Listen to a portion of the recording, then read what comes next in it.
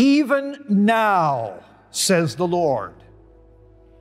We hear these words at the very beginning of Joel's prophecy. Even now. St. Paul repeats this urgency. Behold, now is a very acceptable time. Behold, now is the day of salvation. What is it that this day, this now, presents to us? Two things, it seems to me. That there is no time to waste, and secondly, that it's never too late. Joel and Paul were both writing at times of confusion and with a concern that their hearers repent and so conform themselves to God's holy will.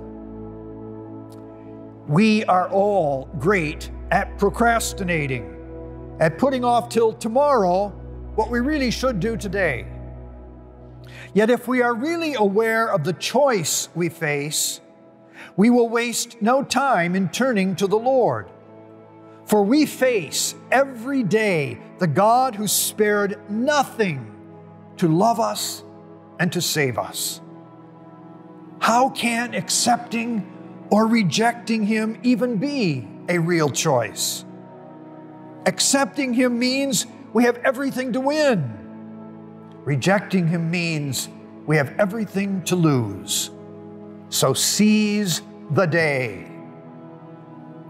Yet if we have failed to grasp this moment for a few days or a few months or even for many years, it is never too late until it is too late.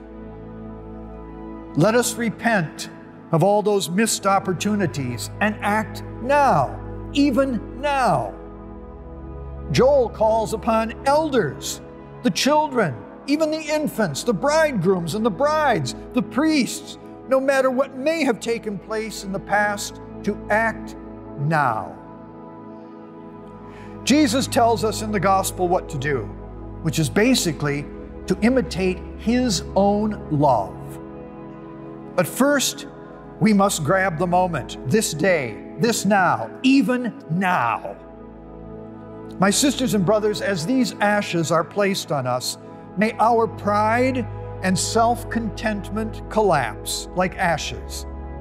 And may there arise in that place hearts truly rent with the surpassing love of God and of neighbor. May we decrease and may God increase even now. God bless you all.